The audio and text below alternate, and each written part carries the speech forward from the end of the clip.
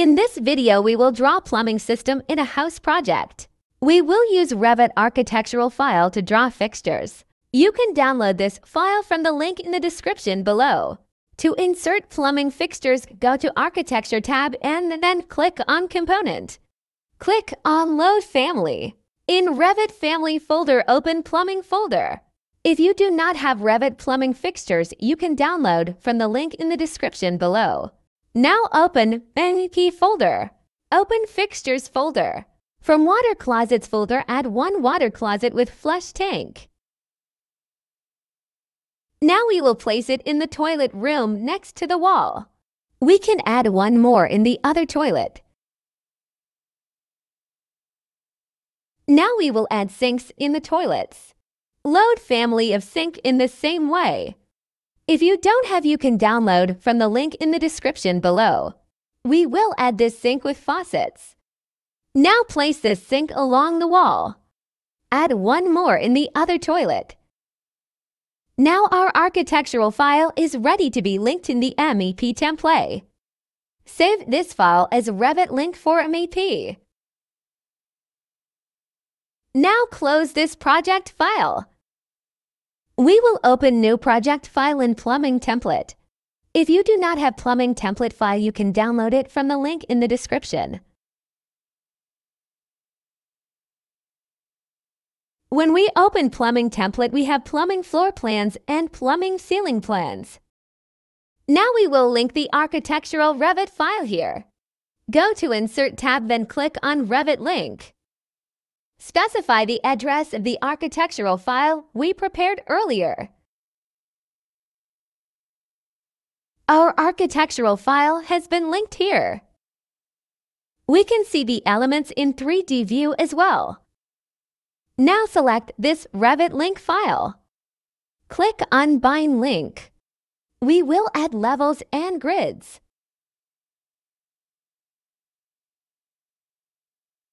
Now we will remove the link.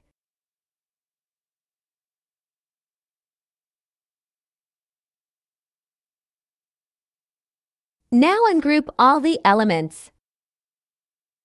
Our plumbing template is ready along with walls and fixtures. We can see all the fixtures have input and output pipes.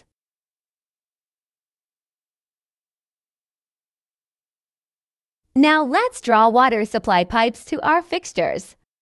Open Plan View of Plumbing. Select Water Closets. Now click on small icon at Input Pipe. Click on the wall to draw the pipe. Now draw a pipe to the outside. Our water supply pipeline has been created. We will change the view settings to find level view to see the pipes in 3D. This is how our water supply pipe will look. Now select the sink and change the elevation of sink to 2 feet. Now open Plan View. Click on Cold Water Pipe icon. Now click on Existing Pipeline. Revit has automatically made connection of faucet to the water supply pipe.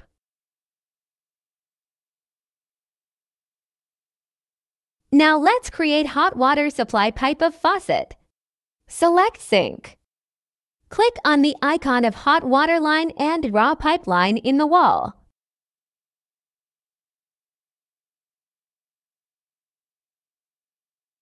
Let's view this water supply system in 3D. This way we can draw the pipelines of the water supply. Now let's draw wastewater and sewage pipes. In the plan view, we will change view range to see the underground pipelines.